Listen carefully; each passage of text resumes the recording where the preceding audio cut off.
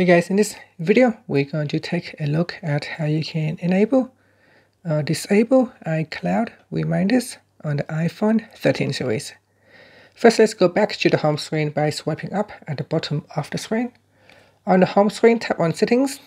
In Settings, go down and tap on your Apple ID account. Next, tap on iCloud. Then you want to swipe up to go down and tap on Reminders. Tap on the switch to turn it off or switch it on. It says, do you want to delete from your iPhone or the reminders information from your iPhone when we switch it off?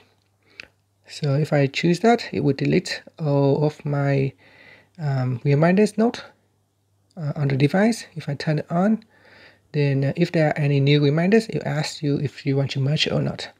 And that's it. That's how you can switch it off or turn it on the iPhone 13 series.